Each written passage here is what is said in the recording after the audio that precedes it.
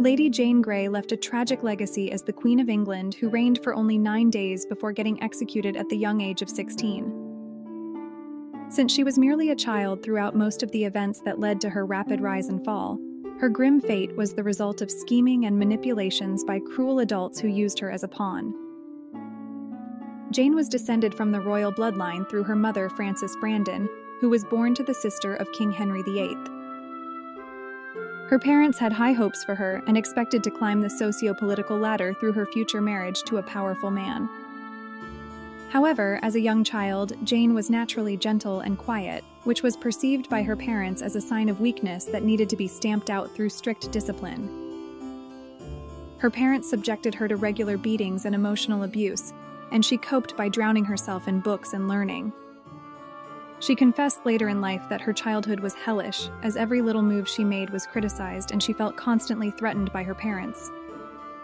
When she was less than 10 years old, she was sent to live under the guardianship of King Henry's sixth wife, Catherine Parr, to learn how to be a proper lady.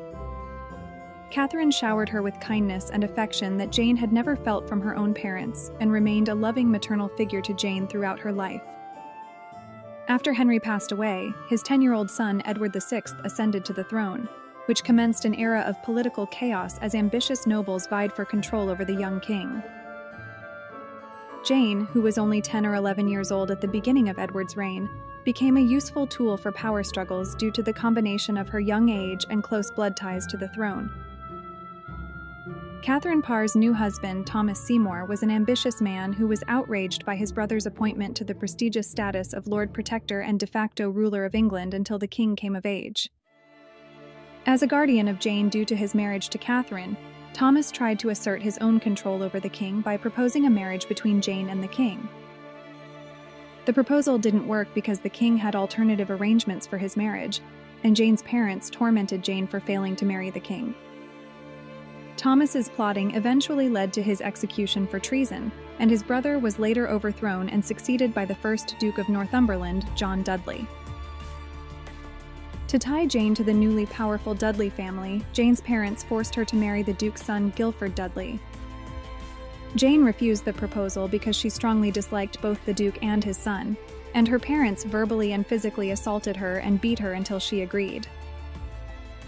Less than a month after Jane's wedding, King Edward passed away at the age of 15 due to illness in 1553. John Dudley wanted to seize this opportunity and further consolidate his position by pushing his daughter-in-law Jane onto the throne. Before he passed away, Henry VIII had restored his daughters Mary and Elizabeth to the line of succession through the Third Succession Act, so Mary was supposed to take the throne once Edward died without offspring. However, Mary's devotion to Catholicism in an increasingly Protestant England alarmed many nobles who had become wealthy through the Protestant Reformation.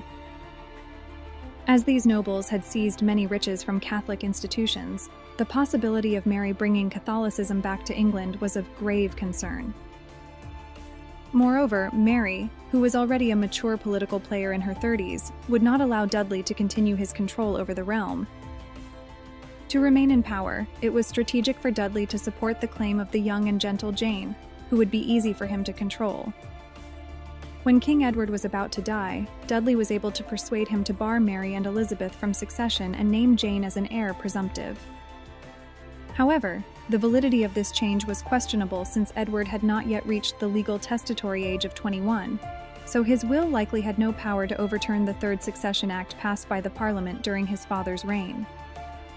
When Jane was told by Dudley and her parents that she should claim the throne for herself, she was so shocked and frightened that she fainted.